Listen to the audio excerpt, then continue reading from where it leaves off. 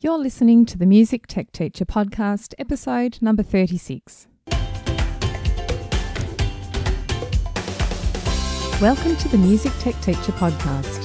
Music tech tips, lesson ideas, advice, news, and interviews, especially for music teachers.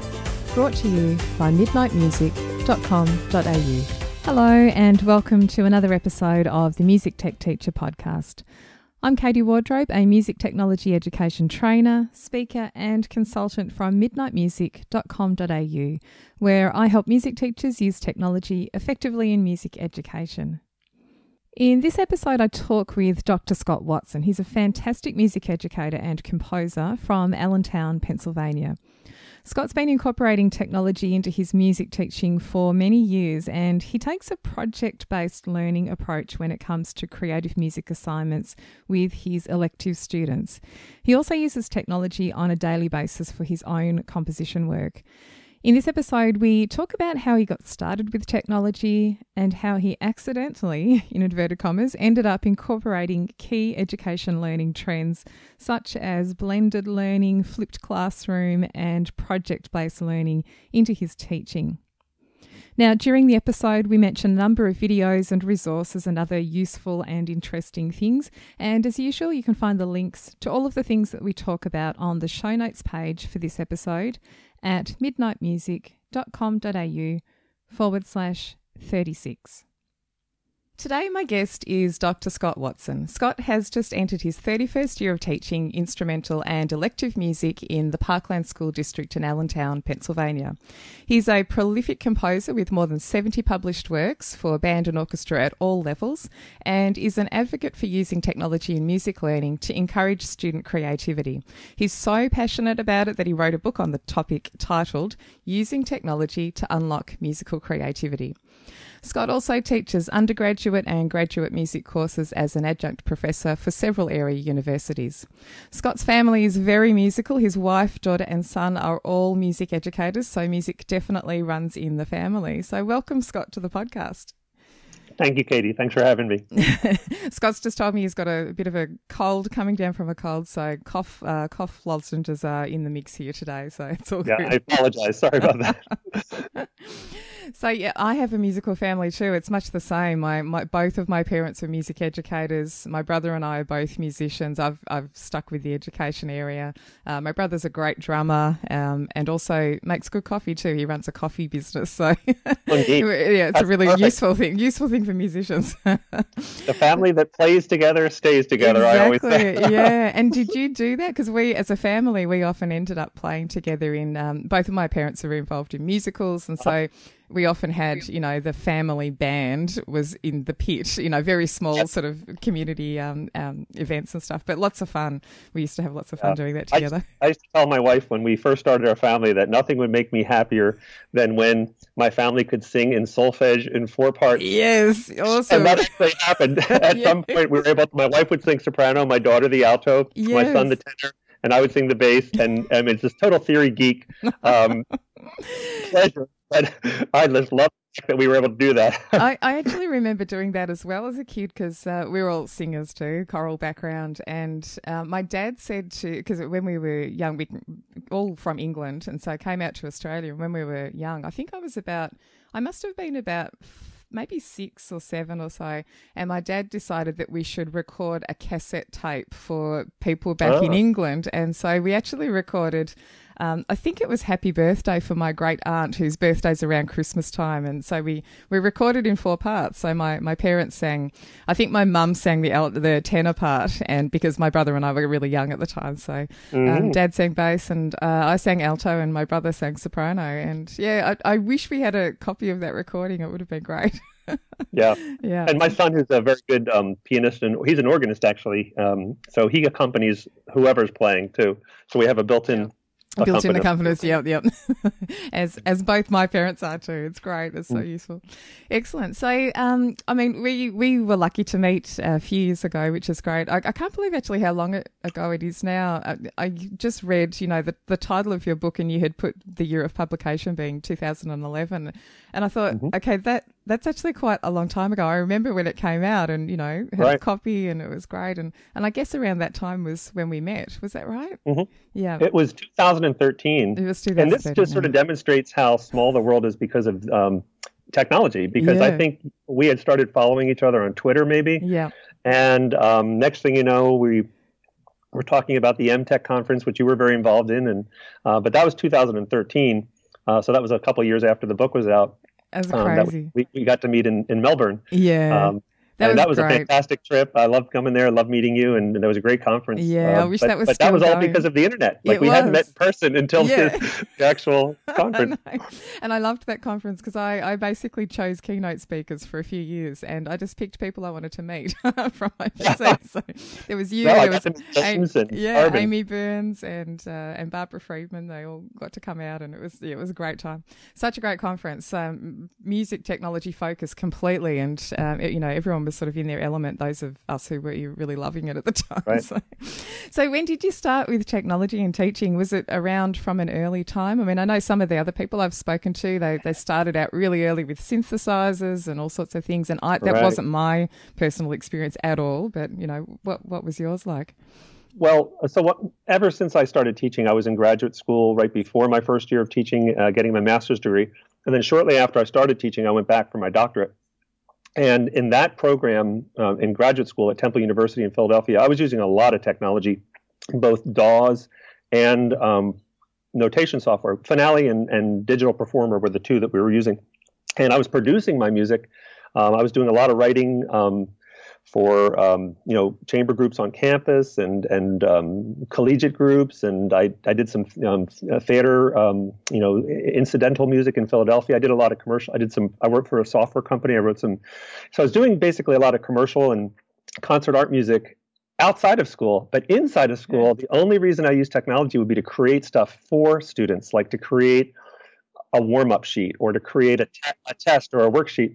And it wasn't until I'd been teaching about 15 or 16 years, somehow the light snapped on, and I guess what it was is I was taking a class in film scoring at Temple, on one of these grad classes, where I was up like 3 hours every night working on a different cue for a project.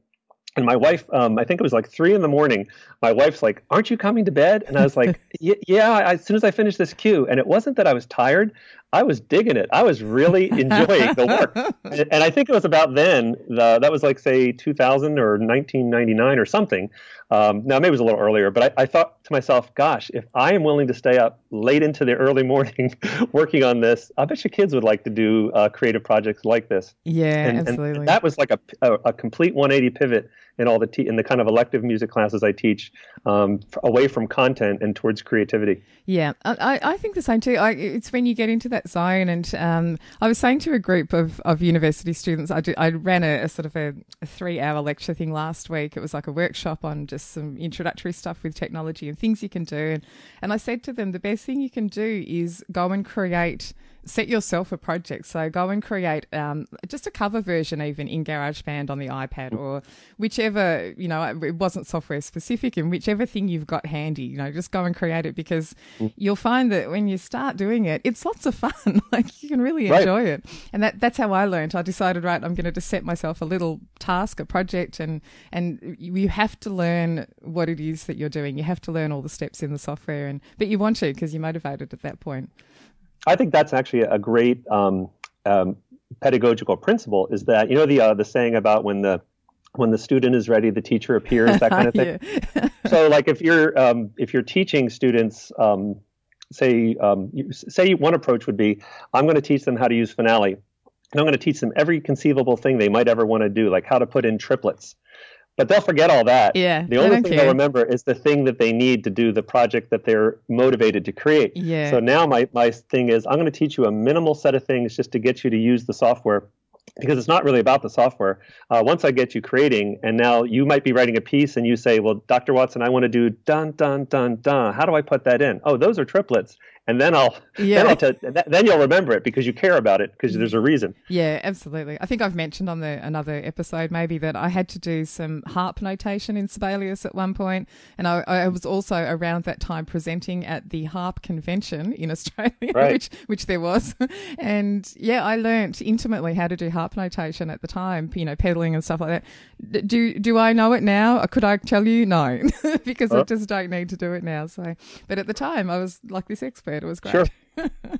And so do you think, has it changed over time? In those early days, actually, just getting back to, you were doing the film cue and that sort of thing. So with the students at that time, were you doing film scoring? And is that what you started off with? Okay, it was something else. In fact, there was a class that I was asked to teach so I had been a high school band director. When I went back to school for my doctorate, I actually changed to do elementary, like first and second year band, so that I would be free in the afternoon to go take classes, my graduate classes. But then after a few years, the district asked me if I could come back to the high school for part of the day, which is what I do now. I teach elective classes in the morning, like music production and music theory levels, things like that. So at first, when I started those elective classes, I called it music technology. And it was just two things. For half the semester, we learned how to use Finale. And for the other half of the semester, we learned how to use Digital Performer. And in both cases, it was kind of like we spent weeks and weeks and weeks learning to use the program. And then we went on to the next program. Whereas, so the big pivot or the change over time is that now I would rather use a program like Noteflight, which is a lot easier to use at first, or a program like GarageBand, which is a lot easier to use at first. Get kids creating, and I'm not so much concerned with telling them how to operate a program as some good principles for music making. So, like a way to an approach to orchestration or an approach to a narrative style of how a song unfolds, so the listener will care about listening it. So we're really actually talking mostly in my classes about creating great music, and we're listening to great music by, whether it's in pop or jazz or classical, we're listening to great examples, we're analyzing it, we're trying to make it happen with the software we use. But the software is so much easier to use now. Yeah. And then there is a point, like right now, we're 5 or 6 weeks into the year. I already have students in my music theory class asking me about Finale. Like they've used notation software, Noteflight, for a few projects, and now they want to do something a little more expressive, and they do need to jump over to Finale to do it. And that's sort of what will happen with GarageBand. They could go to a DAW that's more sophisticated. But I really don't make the classes as much about the software as about the musical principles I'm trying to teach. And that's why I like programs like GarageBand that are so accessible and Noteflight. Yeah, I think so too. And I think the, with YouTube and accessibility to lots of online tutorials, there's any number of other ways they can get the information about how to use the software. And I'm always saying, music teachers are saying to me in workshops, why do I need to teach them about this? Because they can just go and find answers on YouTube. And I'm like, well, they can about the software, but your superpower is being the music teacher and to encourage their creativity and the compositional aspects and, teach them about form and all that sort of stuff. So I think that's a great way. And they can, you can even sort of set assignments, particularly older students. It's like, just go and do this thing in the software and you need to figure out how to do that in the software, how to add a track, how to record a voice part and all of that stuff. And they can do that part on their own. So it's good. It's good to have that sort of, opportunity to do the learning themselves in some regards. But I think it's great. And so the project-based approach, I mean, I know in your book, which is fabulous, you and Barbara both have great books which are both really project-based and they're, things that the sorts of projects that I often are doing with people in workshops and that sort of thing. And has that been always the case? How did they develop over time, those projects? Did you test something out and then, got it going? There is a lot of trial and error. And I will say, too, both my graduate degrees are, my master's and my doctorate are in composition. Yes. So that's what I wanted to go further with in graduate school. But it sure has helped, I think, in sort of my approach to like looking analytically at music and having kids reflect about what they're hearing and trying to observe what are these things that are happening in music of lasting worth. They do this and they do this. So let's try to do it in our project. So that's maybe my strength, but my weakness would be the educational jargon. So I have to tell you, I had to like through years and years of trial and error and hard earned experience, like even come up with the idea of project-based learning. And I was doing it before I even knew what the term project-based learning was. I just knew that this was better in terms of motivating kids and having the learning make a difference and having it stick than it was if I was doing another way. And like, so I would go to a conference and hear somebody talk about constructivist theory, and I'd be like, "Hey, that's what I'm doing. I guess I'm constructivist." And then I'd hear somebody else say project-based learning, PBL. I was like, "Oh my gosh, I'm doing project-based learning." And those things that they use in project-based learning, like refining and exhibition at the end, like have a little recital. Like I've been doing that. I just didn't know it was called that. You know, Yeah. so And I think in music it happens naturally. I remember James Humberstone, who was at that same conference, that you Sure. came out for. He and I have always talked about this, idea of project-based learning, and before it was a thing as well. And I remember him saying in, I think, a keynote speech that he was delivering, we do it in music anyway, because as soon as you say, I want to learn a song, that's like project-based learning, because you go, I need to learn the song, and then suddenly you're learning all of the chords that make up the song, or you're reading the sheet music or whatever it is, and it just happens so naturally, I think, anyway. And the performance aspect, so I think it's great. But yes, I'm the same actually. I try to keep up with the jargon, even though we're all doing it anyway. You kind of need to put labels on it so that other people recognize what you're doing. Right. But by the way, I love your podcast. I'm a fan of it. Oh, and in a recent episode, you had a gentleman on talking about what I would call blended learning, or he's putting up movies, he's creating tutorials, videos, and that whole podcast was about that. And so again, I had been doing that. First, I was using. Now I'm using Camtasia. What's the one that you use? ScreenFlow. Yeah, ScreenFlow. Yes. I'd used ScreenFlow for years. I just about a year ago switched over to Camtasia.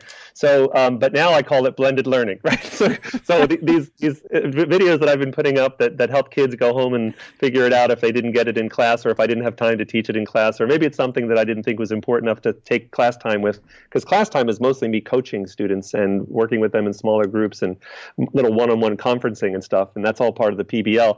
But yeah, so blended learning is another thing. I didn't realize I was doing it until somebody mentioned, hey, that's blended learning.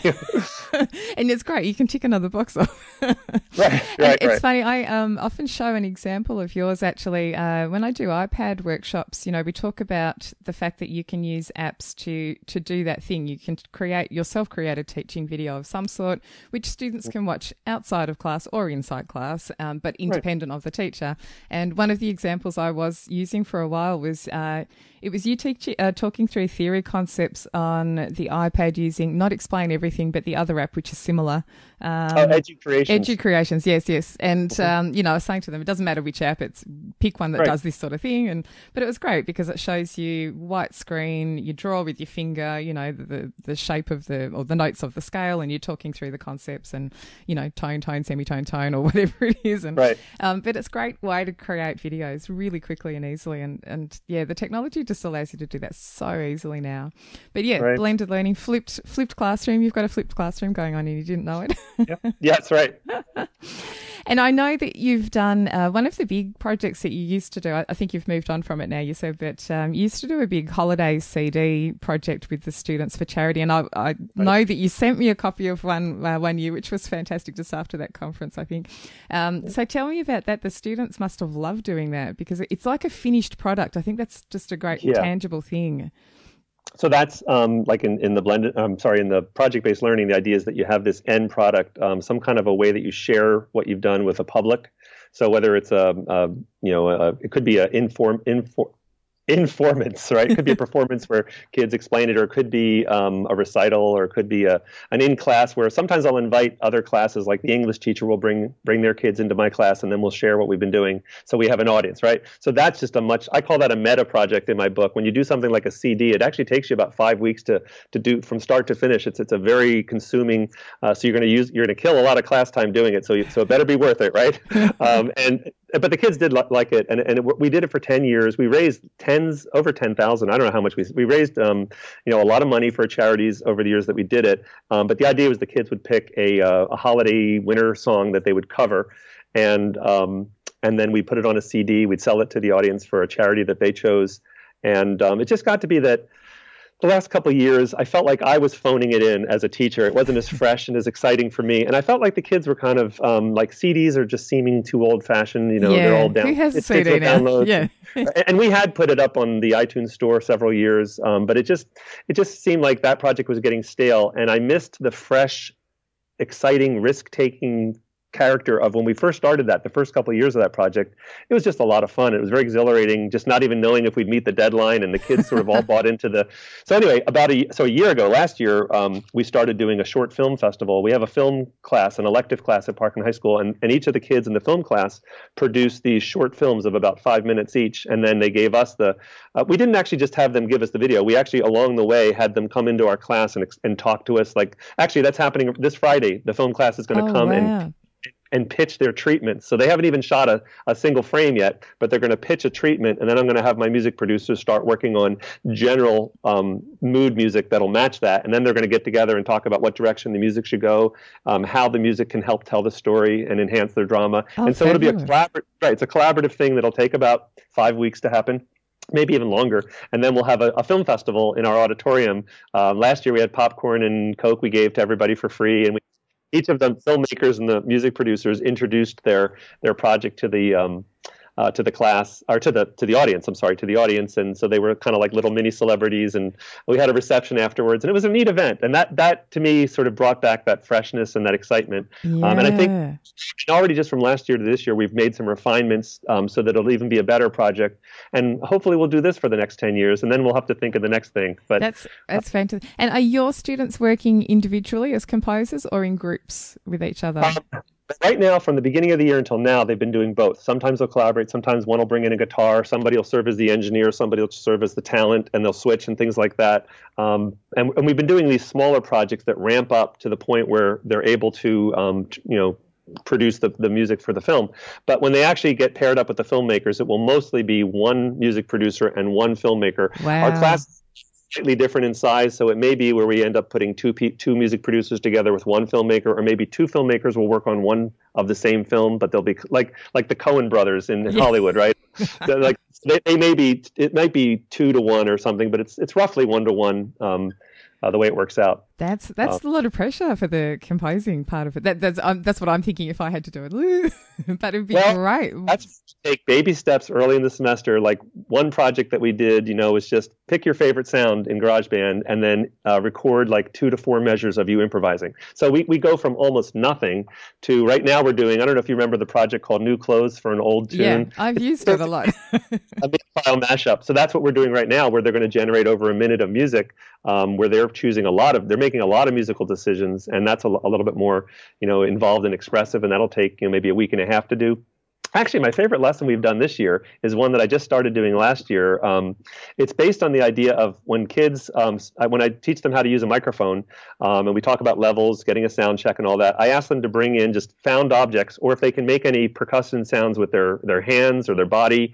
So we call it found and body percussion sounds. So they record these individual, maybe it's just the sound of a clapping, or it's the sound of hitting a screwdriver against a filing cabinet. And they'll use a little digital signal processing, maybe take it down an octave and make it sound more like a boomy percussion instrument. But then we'll have them arrange those percussion sounds into 2-measure beats, and then we have them build a longer piece by adding loops to it later. So that project produced some of the coolest sounding pieces because the different percussion sounds are so wild.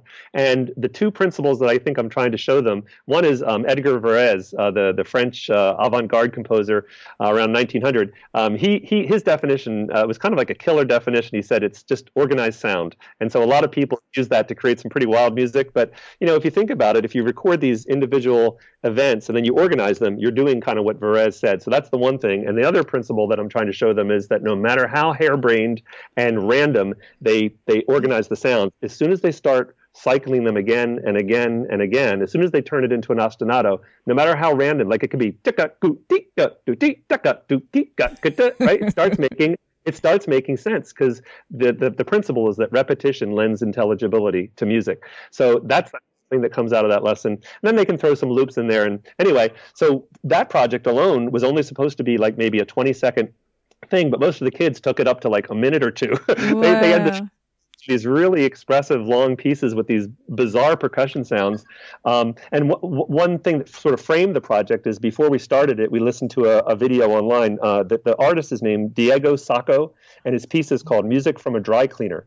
So you can find it on Vimeo, where he goes into a dry cleaner with a microphone and records all the sounds of different things in a dry cleaner, and then he makes a found body percussion sound piece out of that, and it's wild. It's great. So we use that at the front end of the project, and then when the project's all over, we listen to a podcast that's on an NPR here in the States. National Public Radio has a program called Planet Money. Yes, and I know that one. Yeah.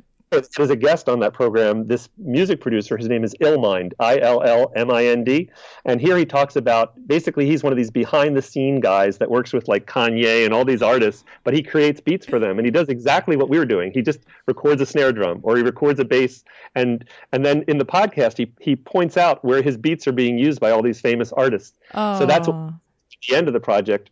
So there's some neat reflection and listening and sort of self-assessment, and it's a good. I just love talking to the kids about that sort of aspect of music too. Yeah, it's one of my absolute favorite projects too. I've been doing things like that a lot too, because I think the accessibility is so good. You don't need amazing instruments. You don't need, a full-blown drum machine of some sort. You just do body percussion sounds. And I often use Andrew Huang, who's a YouTube artist. I don't know if I ever say his name right, but he's amazing. Yeah. And heaps of his videos are like that. He often takes a single object and he'll make lots of sound from one object. So he'll take a saucepan, for instance, a pot, and scrapes it and hits it with different things and puts the lid on, and then he makes a whole beat from it. And it sounds amazing. It's the most ridiculous thing. And he does that where he adjusts the sounds that he's recorded. He might drop it or add reverb or all of these things. And I say to teachers, it's such a great way to learn those music production skills kind of accidentally, because you go, oh, I want to do that cool thing that he did, and then you can take it from there. But I love it so much. It's great. There's I've been doing it on iPads a bit with MadPad in the past. Right. But MadPad's dying because of iOS 11 update, and it's not updating, so it's kind of gone. But the guy who created Loopy HD, he's made a new app called SampleBot, and it does that sort of thing where you can just grab tiny little samples of sound and put them together in a beat. Fabulous. Fabulous. You mentioned that on a previous podcast. Yeah, I think I went and downloaded it right away, but my iPad is too old. It doesn't work on the generation of iPad I have is the one right before where they support that program. Okay, so that's a reason for you to update. You need to get a new iPad. There you go. Just tell your wife, yeah. I think we're in this weird sort of kind of in-between zone with iPads at the moment. There's some apps which just aren't supported by the old, you can't use them on the old ones, and then there's some of the apps are dying off. So we're in this weird sort of time with iPads. I'm hoping that all the explosion of Chromebook users has a capitalist market effect, making iPads cheaper. I don't know if that'll happen, but nothing would make me happier. Oh my gosh, that would be awesome. I have to say, at least there are some things, there are lots of things coming out which are Chromebook friendly, and therefore often also iPad friendly, which is a kind of a good thing too. I'm finding more and more that it's much easier to talk about project ideas using online software or websites or whatever which suit all devices. Like, that's just been brilliant for me, because in the past it's really hard to sort of say, let's do a workshop on this, but only iPad users can come along, or only Mac users or only PC users. So it's a lot easier. I was kind of disappointed. Google was supporting on YouTube. There was a YouTube video editor, and it looked to be like iMovie Online, like a cloud version of an iMovie. And there is one or two other programs like that, but they're really awkward and clunky. They're not ready for prime time, so I don't use them. But I started using the YouTube video editor as sort of like if people didn't want to use Camtasia, which I think is wonderful, and we have that in our lab at Parkland High School, but it was like an easier way to get to do some video editing. But then they actually just discontinued it this September. Oh, so really? there is no YouTube video editor, but it was basically like a cloud version of, it was like what Soundtrap is to a DAW. It was to like iMovie. I haven't used it, but I know some teachers are using Wii Video. I don't know if you've used that one at all, but that's one of those ones that I said was awkward and clunky. Dodgy, okay. I didn't want to mention a brand name. Sorry. I'll take your advice on that. This episode of the Music Tech Teacher podcast is brought to you by the Midnight Music community. The Midnight Music Community is an online space for music teachers who'd like help using technology in their music lessons. There are online courses, video tutorials, lesson plans, music tech news, and professional development certificates are provided for any training that you undertake.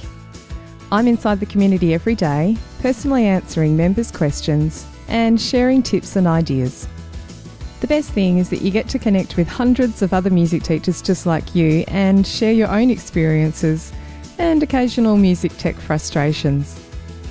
For more information and a special joining price just for the listeners of this podcast, visit midnightmusic.com.au/podcast offer. That's midnightmusic.com.au/podcast offer. For the short film things that you've been doing, the projects, which sort of software are the students using for that? Is it whatever they feel like using, and are they importing the video into, Logic or GarageBand or something? It was either GarageBand or iMovie, and now I've sort of, because we're using Camtasia for a variety of uses, it's becoming Camtasia. I'm having it be like my one-stop shop for or movie editing projects, but also for creating tutorials and for having kids. Like last year, I had students create a video explaining how to use something using Camtasia. So they were sort of in the seat of having to explain it, but they were also using the software to make these. So fabulous, yeah. But the composers for the films they're not composing in Camtasia, obviously, because it's not a musical program. But, I'm sorry, you asked about that project. Yes. My bad. No, that's all right. So that they're using GarageBand unless they want to bring, like we always have students who might have, say, Pro Tools at home, or they might bring their iPads into school. We're a bring your own device school, so students could bring their laptop or their iPad or whatever into school. So some may. There's one or two that use Pro Tools early on, and I'm happy to have them do that. But I kind of make this, it sounds like a sort of an audacious statement, but early in the year, I always tell the kids, there's tens of thousands of people who know how to use Pro Tools, but you don't want to listen to their music. And the reason it's nothing to do with how they operate Pro Tools. It has everything to do with their understanding of these principles of music of lasting worth. So I don't care whether you're using GarageBand or Pro Tools. Let's make this piece unfold in a way that wants to keep the listener engaged and that gives us something to listen to. That sort of is a narrative drama that has all these principles that music of lasting worth has. Give us a surprise at the ending, and don't just repeat something literally. Vary it, and repetition lends intelligibility to music, and all these other neat musical things. We can teach that with Pro Tools. We can teach that with Soundtrap. We can teach that and whatever. Pen and paper. Yeah, exactly. I know. I think people get so caught up in the tool, and I always laugh online. You'll see it everywhere on the internet. Someone will watch a video of someone who's very skilled at what they do, and it could be anything, whether it's music or right. even art. My kids and I, we watch a lot of how to draw videos on YouTube because we're all interested in that. And there's this one YouTuber called Draw with Jazza is his channel, Jazza, and he has a whole video on the art tools that I use, like the things I use to draw with. And he starts the video off with saying, all you need is a pencil and an eraser and paper. And then he says, okay, that's it, really. I could stop the video at this point. And then he goes on to say, here are all the other optional things you can need. But he keeps bringing it back to, but you could just use a pencil and an eraser.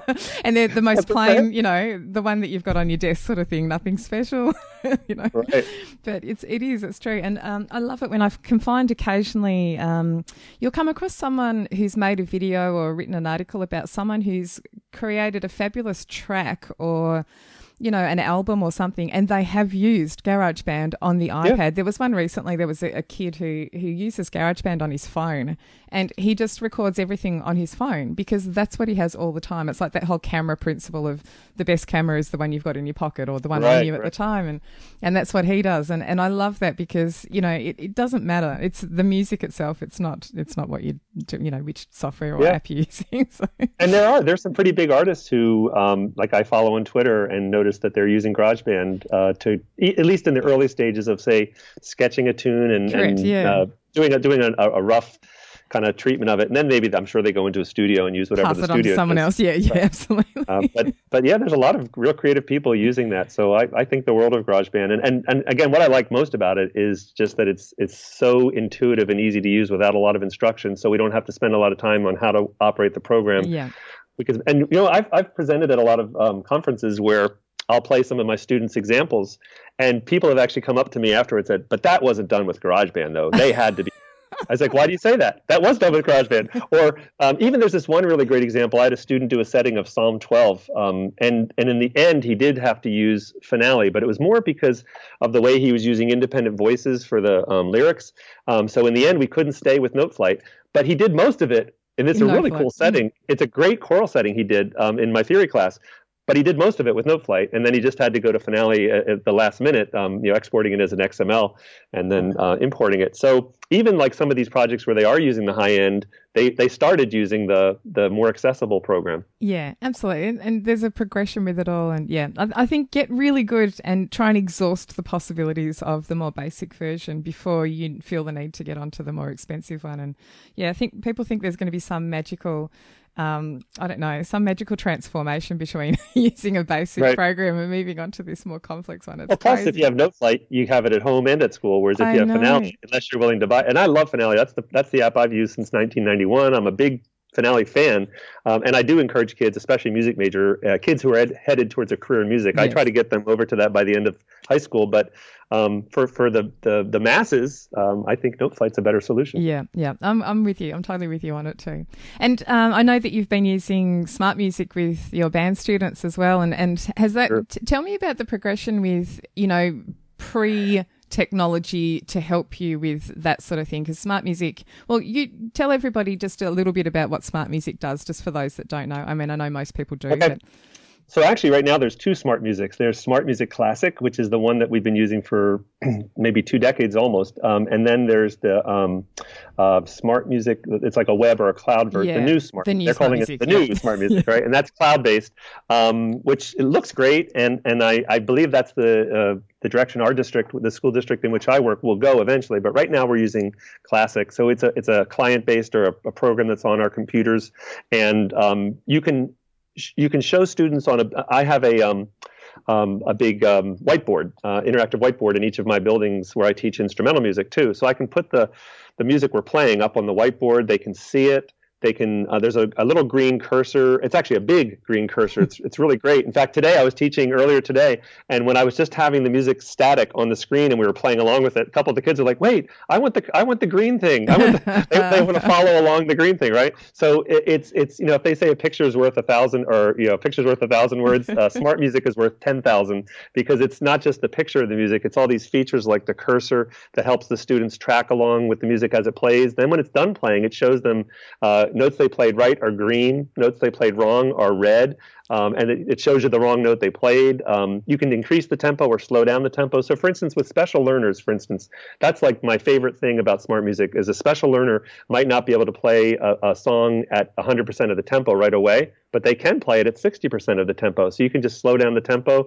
And then the tracking, that green cursor that tracks along with the notes, is so huge for students with a learning disability with reading. So the same student who might need to use their finger to actually point to the words, they're still at that stage. Well, that green cursor becomes like their finger. And I'll see it like a kid who's playing the song really well in Smart Music up on the screen, but then when they try to do it in their book, they fail. And it's because they don't have that cursor. Yes. So it makes a lot of stuff really accessible for special learners.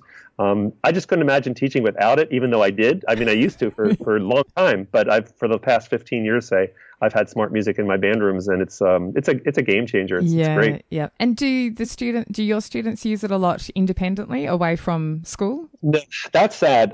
So I don't know if it's the demographics of our district or just how infrequent, and I'm not complaining. I'm really proud of our district and our arts program, but we only have lessons once a week, whereas I know there are places in the Midwest where they have lessons every single day. And I think sometimes those districts, it's not hard to get a parent to subscribe and pay $25 a year or $40 a year because they're using it every day in school, and it's just a great comp. But anyway, for us, I've tried to turn parents on to ordering Smart Music, and I have and even though with our lesson book we use Alfred's Sound Innovations, and there's a code inside the front cover of Sound Innovations where you can download Smart Music, and the first 100 lines of the book are free.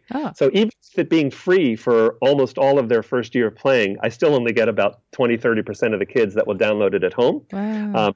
But we do use it every single day in school. Yeah. I think it's great.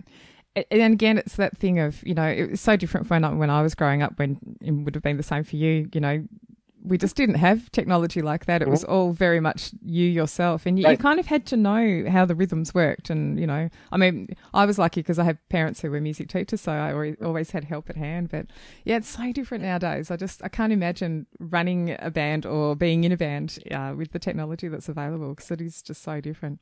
And tell me, with your book, I wanted to talk a little bit about that. And I'm curious, I have never asked you this before. Is this something, well, what was the reason for wanting to write the book in the first place? And did you sort of propose it and put it out there, or was it something that you were approached to do instead? So what happened was I'd started presenting at different conferences. Me and Jim Frankel sort of were on the same path in that we would see each other at all the same conferences. He was a band director and a general music teacher in a middle school in New Jersey, and here I was in Parkland School District in Allentown, and we were very involved and I still am in TIME, Technology Institute for Music Educators. So that organization would be associated with a lot of different state music teacher conferences, and so I would go to the Texas Music to TMEA where you presented, right? Yes, okay. Yeah. So I've done that. Actually, I've done that 4 times, just not recently, or Georgia or wherever, what state I would be presenting. And so I don't know whether it was New Jersey or Pennsylvania. It was somewhere I was presenting a session called "Using Technology to Unlock Musical Creativity." It was the idea for the book, but it was just basically a session where at the time, this is again going back to like maybe 2009. It seemed like less people were starting to wake up to the idea of student creativity, get them to create, and project-based learning, get them to do hands-on, applied versus more academic, worksheety kind of stuff. So it was just sort of unfolding, and I felt like I was at the right place at the right time. So it turns out that a guy that was in the audience of the session, his name is Norm Hershey. He's the editor at Oxford University Press. So this guy comes up to me after the session's over and says, "Hey, do you have a minute? We can talk, buy you a cup of coffee, whatever." And so we just sat, had a cup of coffee, and he said, Oxford University Press is starting a series of books. We want it to be sort of music education technology themed. I'd like you to be the first person in that series. Do you think you could make a book out of this session I just saw? And I was like, well, sure, I could try. So I went home, and basically they have a very involved, like you have to pitch your book to them. You have to write a sample chapter or two, and you have to write an outline of the whole book. So it took me a while, but I sent it into them. And then they have some blind, juried kind of thing where different, I think there were college teachers, gave some feedback and said, "Oh, this is good, but why doesn't he do this?" That kind of thing. And so they accepted it, and basically by 2011 it was released. So it was really just because I happened to be presenting and Norm saw it, and Oxford was starting their series. And Barb's was the second book in that series, by the way. Yes. Oh, wow, that's fascinating. Because I know that's a fairly standard thing, isn't it? With the whole, like if you were cold pitching a book, you would do the same sort of thing. You'd have a sort of a proposal and you'd write a couple of sample chapters and stuff. So, so that's really fascinating. That's like every author's dream, to just have someone come up to you and say, "Do you want to write a book?" I never even saw myself as an author. No. I'm a creator. I compose a lot, but I had never actually. I'd served as an editor on a book that Time produced, and I'd written a chapter for that book, and I'd written some articles, and I was a regular writer for there was a music technology magazine, Music Ed Technology, and I was a regular feature writer for them for a while, but they went out of business. Yeah. But I just never really thought of myself as a book author until Norm asked me about it, and it was very much like writing a dissertation. It was a lot of work, and how long was it? How long was the process from start to finish, roughly? I think it took me about 2 years to get the book from me pitching, sending in their proposal format, and then writing the book, and then the editing process takes a long time, back and forth, where they you send in a Word document, and then they give you some things to change. Then they typeset it in like PDFs and send you that, and those are called galley proofs, and then you have to edit. Anyway, it took a long time to get it right. And actually, to use doesn't surprise me at all. I would say that's fairly normal. Show you how hard it was and how affected I was by it. I'm so glad I did it. It was one of the most rewarding things I've done professionally. But 2 years ago, Norm asked me to start writing the second edition of that book, which I have tried to do, but I just could not fit it in. About every 6 months, he emails me and says, I'm not rushing you, but anytime you want, we're ready for the second edition. And I just haven't had the time. And I want to. I will definitely do it, but it's I was actually going to ask you about that, and I had wondered that about Barb's book too, about new editions, because this is the thing that I always struggle with mentally with technology books. As soon as it's published, almost it's out of date again, with the technology. Yep. But yours and Barb's are both, although they mention software, it's not heavily, screenshots of where to click and all that sort of stuff. It's more about the music approach, the compositional approach. And that was very deliberate. Yeah. And that's what I would do too. Yeah. And even still, though, I'll read a page. Like I actually use it I teach as an adjunct at a Philadelphia area university. And so it's a Monday night class, and we'll be going over it, and I'll look at a certain page and think, no, that looks dated. Like iNudge, even though there's another program I found to replace that one. Yeah. Yeah, I know. Which one do you use to replace that? I just use Tone Matrix. Tone Matrix, that does layers, I layers. I know. And Tone Matrix, I have big issues with it. Every time I show it at a conference, presentation, or a workshop, if the room, depending on the lighting of the room, you actually cannot see it on the, the projector because it's all black with a black background. And sometimes it just looks like a black screen. And I say to everyone, just when I click in a moment, you'll see that there's like a grid. Yeah. But I was sad. I wish they didn't. Yep. And there's a few that have died, and I've been really sad about. The other one that I loved, do you remember Avery? I think Avery might have been the company. They had, what on earth was it called? It was like an online kind of drum sequencer thing, and it had the blue. Anyway, it died as well, and it was fabulous. And it had some options which were melodic options too, so you could build up like a drum sequencing pad. I can't remember. It was almost like a DAW, but it was more like a drum. I loved it. And there was exporting options. It had everything, and I thought if someone wanted me to create an app, that would be the one I would do. But there's other things around now anyway, so it's not too bad. Yeah, I think the book writing thing, it's such a great thing once it's done. But I've gone through the process too, and it's like I love writing, and I love sort of explaining things, whether it's in writing or a tutorial video. But man, I feel like I'm like until it's done, and then you're like, oh my gosh, it was such a hard thing to do, such a hard thing to do, and I find myself procrastinating, and oh my gosh, I hear you. You're in that mode with Norm, aren't you? So if Norm is listening, I am thinking about it, Norm. I started a Google Doc. I have all these different things I want to put into it, but it's just a ways off. And the coolest thing is I've added, there's 30 lessons in the original. There's 29 in the original book. There's 29 example lessons, and I probably have another 29 lessons since then.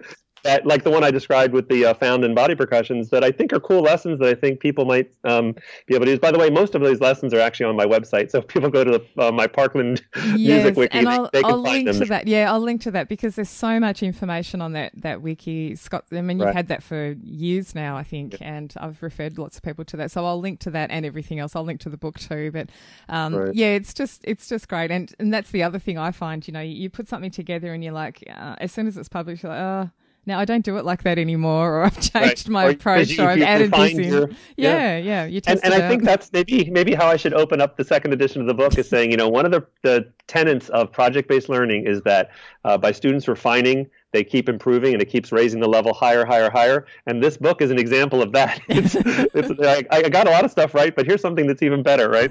So we'll get to it. Yeah, definitely do that. And tell me, I wanted to talk a little bit about being a published composer as well, because I think, to me, it's something that I find interesting, and I'm sure that people listening would also be curious if they do any compositional work. I mean, you've had a lot of works published. I think you said over 70 now. So when was the time that you first had one officially published with a real publisher? Okay. So I think the story I'm going to tell you is actually a story about being entrepreneurial, which is bigger than just composing. It's all the things we're talking about. But so it was 1998. And for Christmas, my wife is a very fine flutist. So for Christmas, I actually wrote her I did these 5 settings of English carols like The Holly and the Ivy, nice. or Coventry Carol. But I did them in a really kind of contemporary, unique setting. So I called them 5 carols for flute and piano. And this is back before I was using Finale. It was on that onion skin paper with the India ink that you had to use So I copied it out by hand for Kim and had it produced at the Free Library of Philadelphia, where they had the machinery that produced that kind of stuff. It looks like the old Broadway books used to look. Yes. Anyway, so I presented that to Kim for Christmas in 1998, and that was a gift for her, right? But I was really proud of those carols. I thought they were really unique settings, and Kim liked playing them. She played them at a lot of places, at our church, at old age homes. She just used them a lot. And so I just got this idea.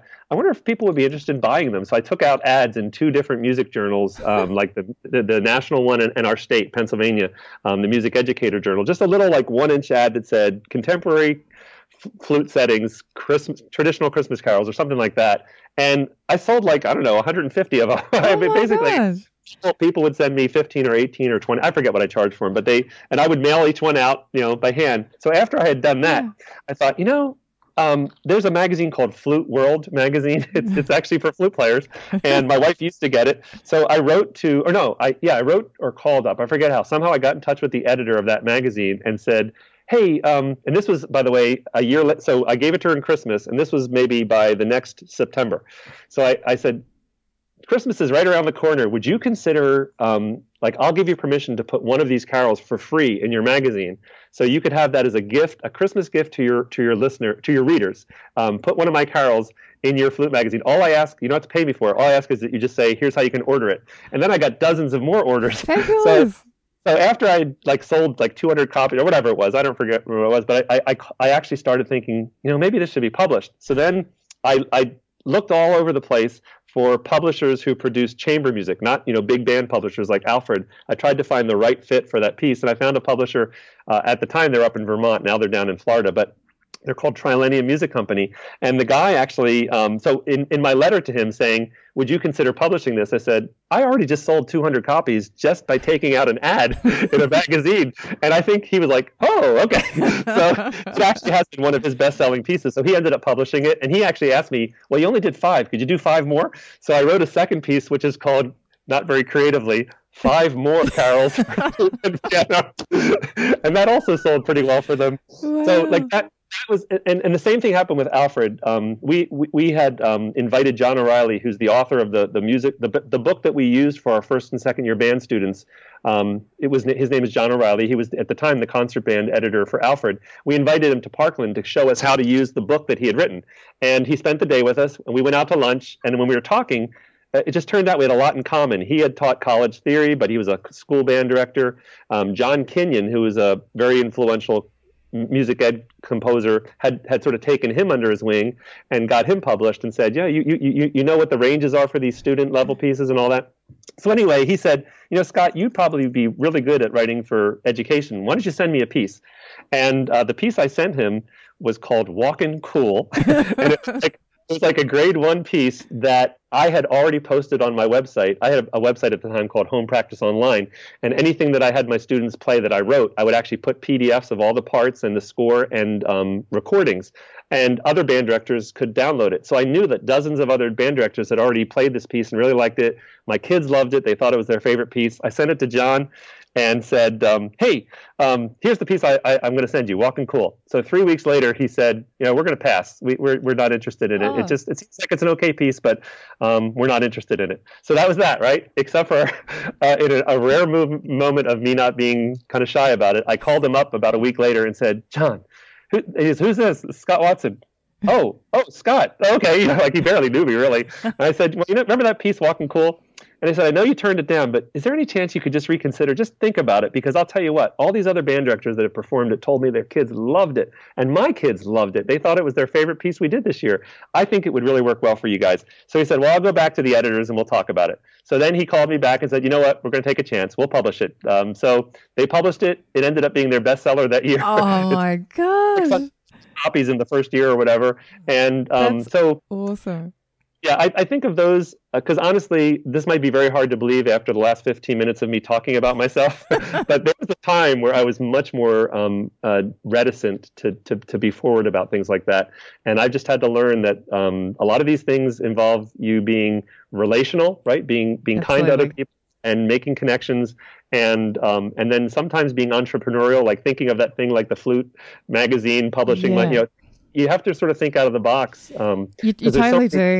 And that's actually one of the reasons I started this podcast, I have to say, is because I knew that it would allow me to make contact with a lot of people from around the world and obviously raise profile and that sort of thing. But I mean, I love doing it anyway, regardless of all of those things. But there is an element of needing to connect with people and building those relationships. And something like a podcast or having, videos on YouTube. I know some teachers have created just on a whim, created some kind of video. Like, I can't remember his name, but there's a music educator. I know he's in this big Facebook group of music teachers, and I feel like his surname is Barrow, and I'm sorry, I'll link to the video that I'm about to mention, but he created a video which Barb uses a lot in her classes, and it's about identifying where C is on the keyboard, and it's called C is to the left of the two black keys. I think that's what the name, and it's the most annoying, irritating jingle sort of song.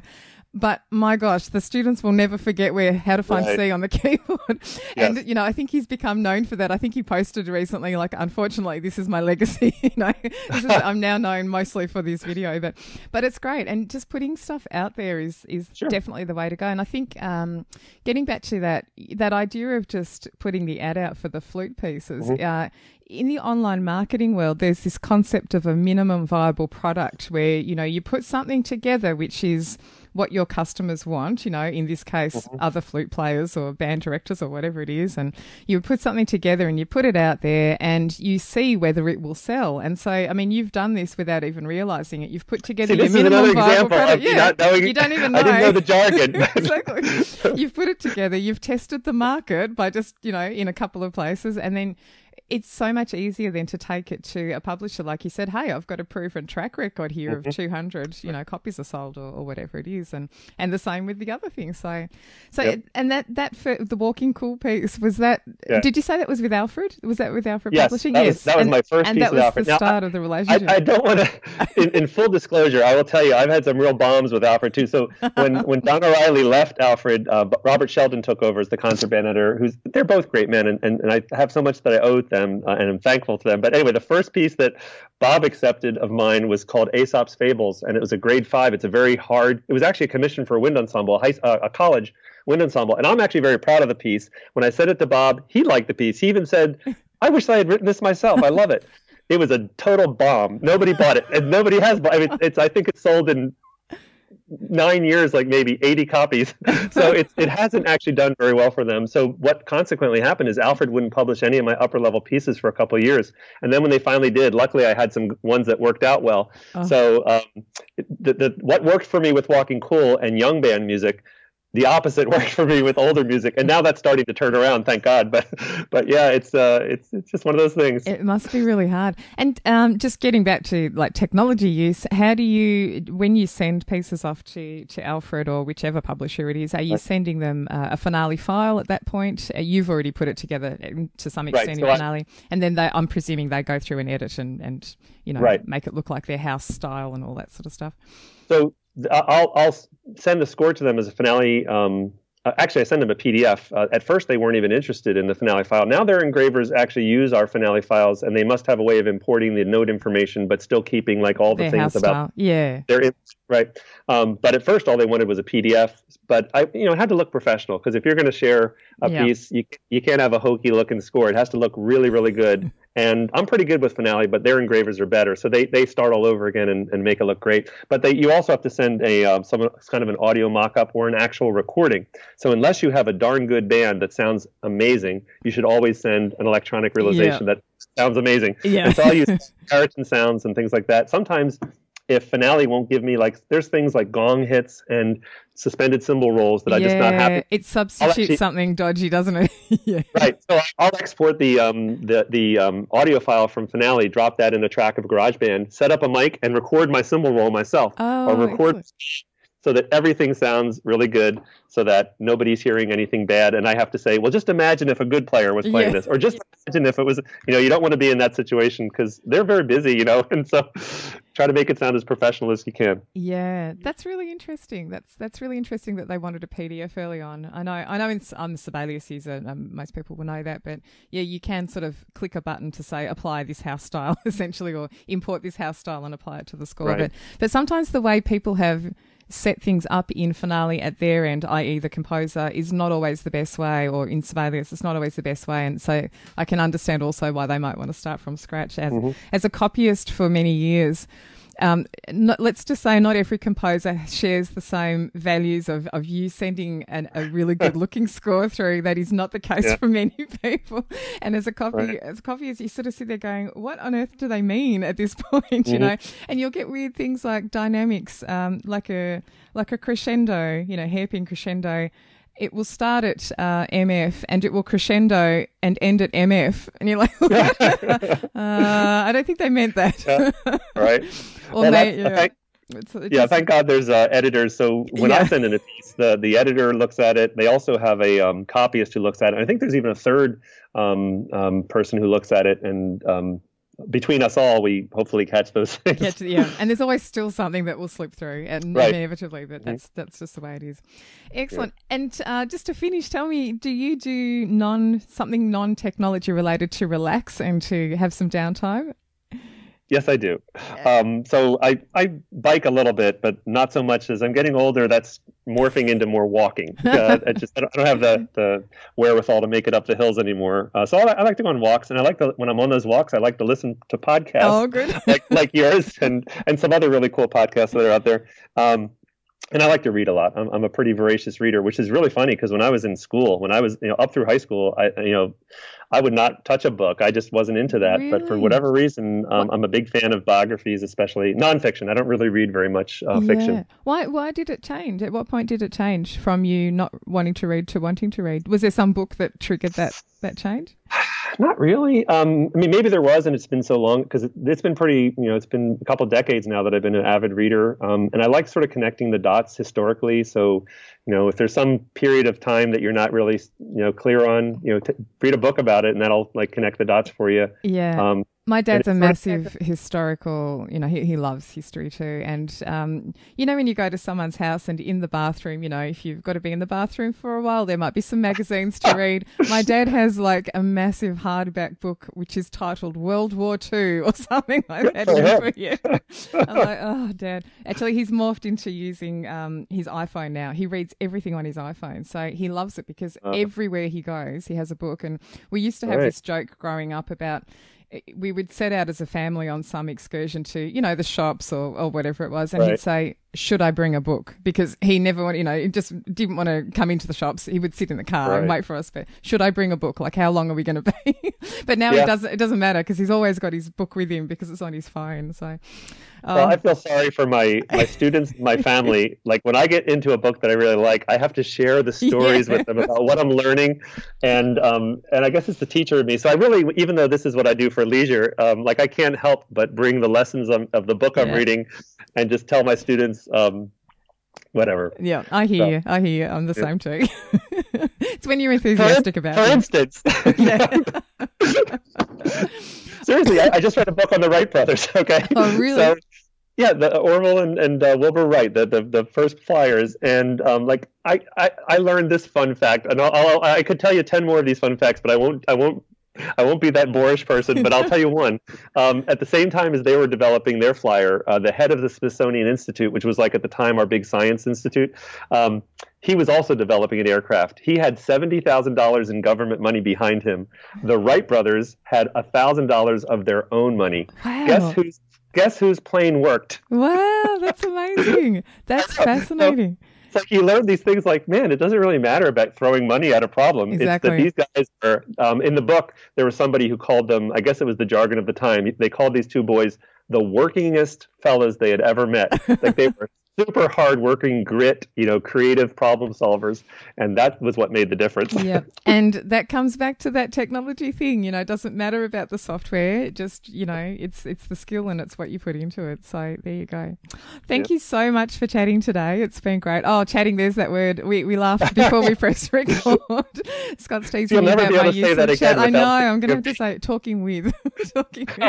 Apparently, it's a funny Australian thing. It's like Mary Poppins, practically perfect in every way. It sounds great. I need to widen my repertoire, clearly. Well, I'm a big fan, so thank you for having me, Katie. No problem at all. I'll hopefully see you sometime soon. I will be at Texas next year, so I don't know if you're planning to be there as well. Maybe not.